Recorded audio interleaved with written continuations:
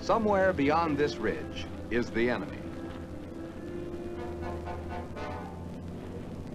His strength has been sapped by steady aerial strikes.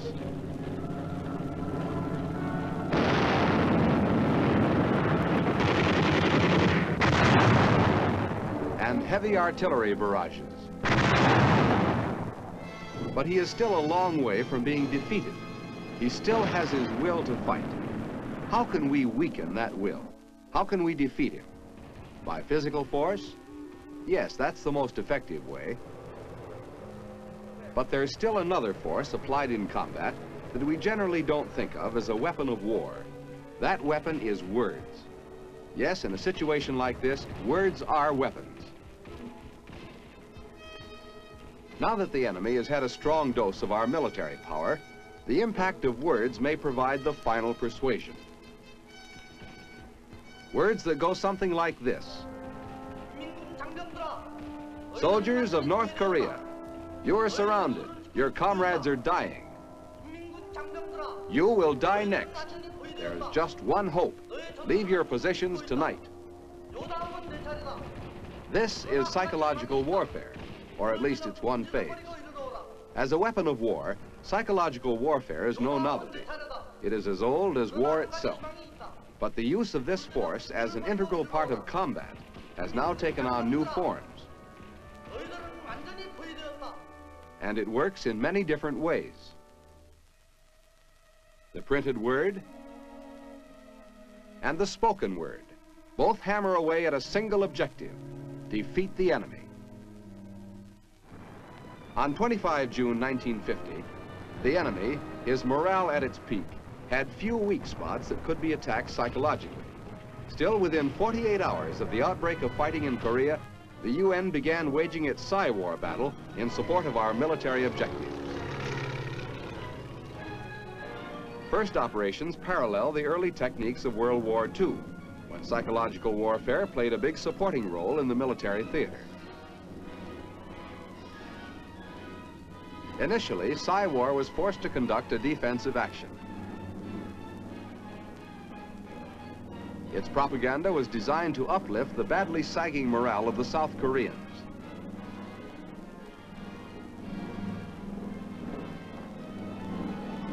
Then, as our military effort shifted from defensive to offensive, so did Psy-War. Result? Desertion, dissension, lowered morale, and surrender. Our propaganda was beginning to pay off. Meanwhile, the national program found its stride. On 15 January 1951, at the top Army level, Psy-War was established as a special staff agency. This move had far-reaching results. In civilian colleges and universities, long-range recruiting and educational programs were instituted.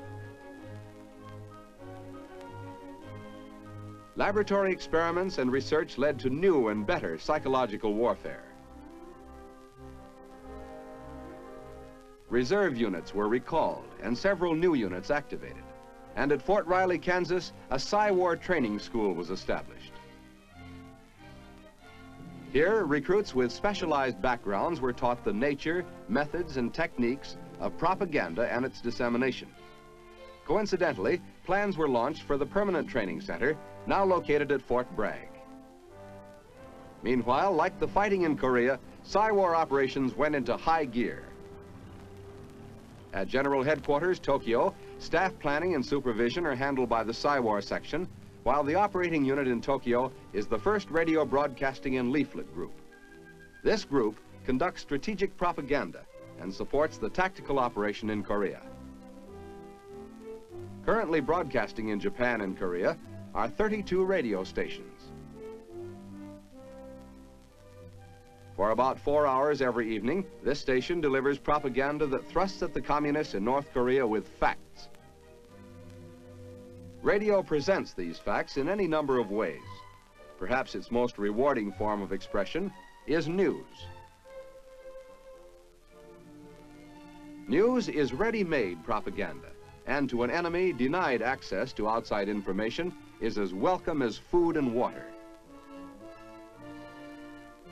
In addition to news, radio employs other techniques to attract the maximum audience. For example, messages from prisoners of war are broadcast, assuring their families that they are safe and well cared for.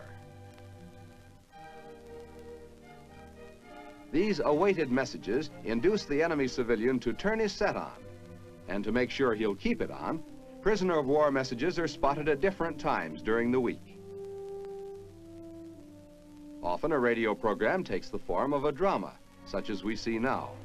Dramatization is close to the Oriental mind, for ever since his earliest schooling, the average Far Easterner has been taught by having things acted out for him.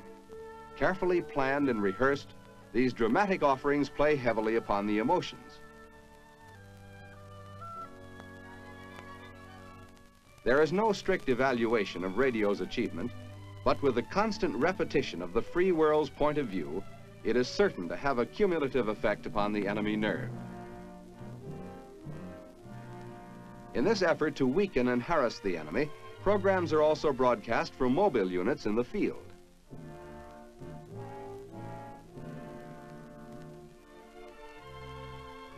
Completely self-sustaining, they perform in numerous ways, as a relay station for larger networks, as a stopgap to fill a temporary void, or to lend direct support to the tactical operation.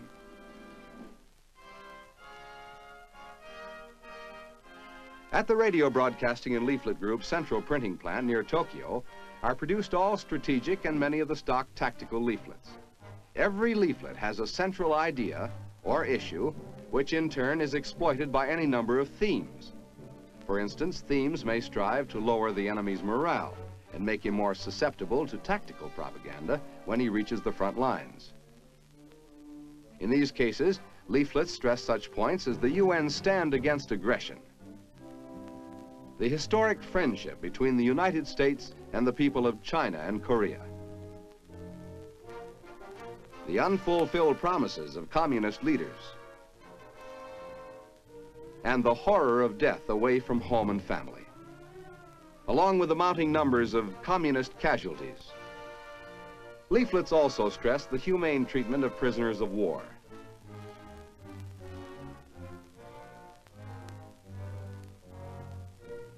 And finally, the methods of surrender. In the selection of a theme, many factors must be considered. Does it capture the interest of the audience? Does it hold that interest? Above all, does it establish confidence in what we're saying? A theme has been selected. The theme is needless death. First, an artist prepares a dramatic piece of art, and the theme comes to life with a grief-stricken mother, visualizing the pointless death of her soldier son.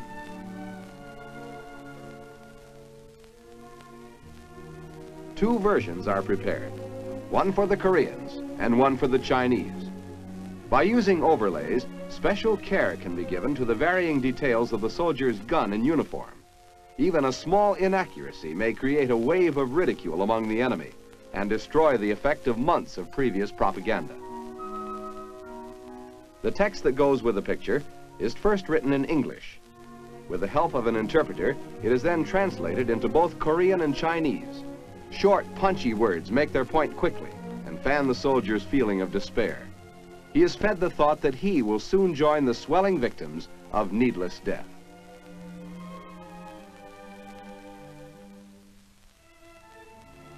The final draft is then reviewed, carefully checked for errors. In many Red units, offenders found reading UN literature have been shot by the firing squad, while their comrades were forced to look on.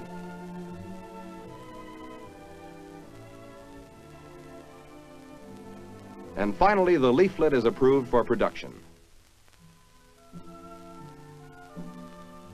One index of the leaflet's effectiveness is the elaborate effort the enemy spends in guarding against it.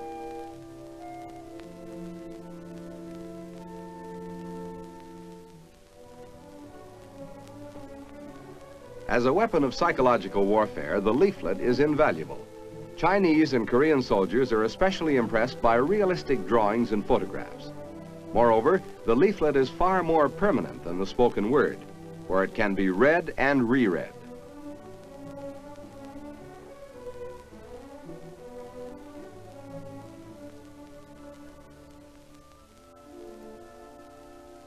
After copy and artwork are okayed, they are photographed and processed.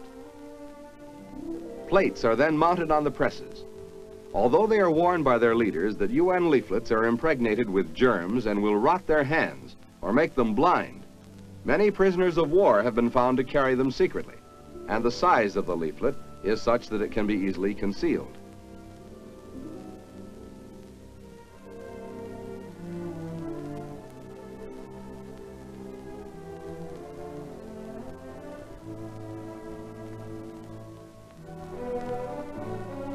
Leaflets are then packed in rolls so that the maximum number can be carried in one load.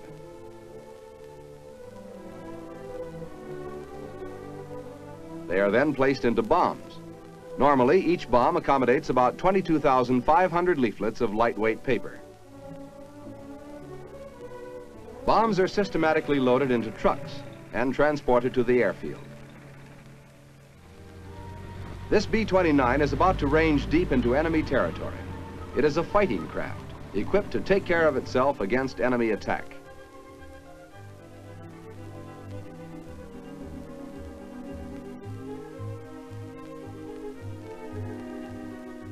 We can only estimate roughly how many airmail copies of needless death will reach the individual enemy. Nevertheless, overall, we do know that leaflets will scatter the seeds of dissension, unrest, and possibly surrender.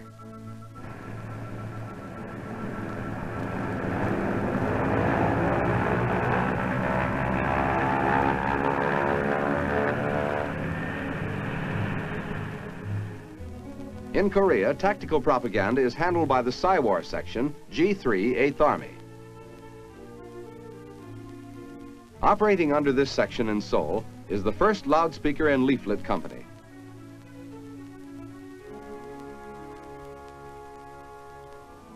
A large share of intelligence is gained by interrogating prisoners of war, done by G2 teams. Special Psywar interrogation teams conduct closer examinations of the prisoners and poll them. Often they speak freely and offer important facts about the conditions they left behind them in their own front lines. This information, when evaluated and interpreted, indicates how effective our past propaganda effort has been. It also supplies the basis for further speaker broadcast and leaflet themes.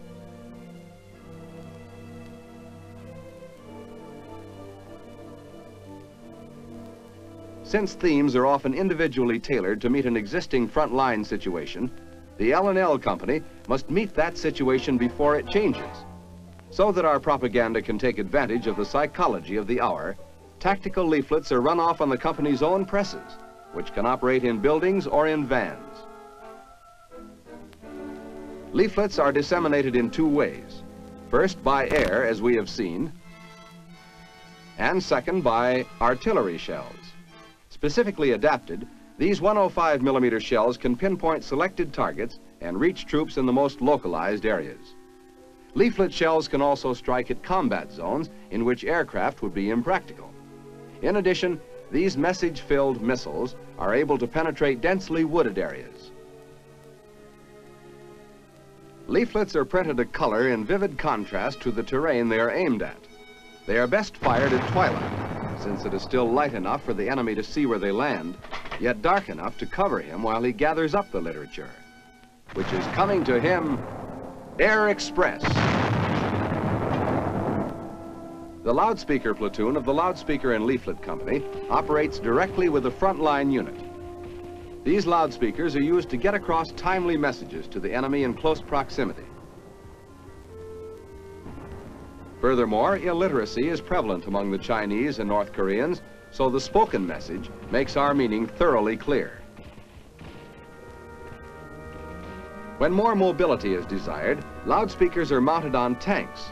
The physical force of the tank, coupled with the psychological force of the loudspeaker, is an ideal example of Psywar's most effective performance.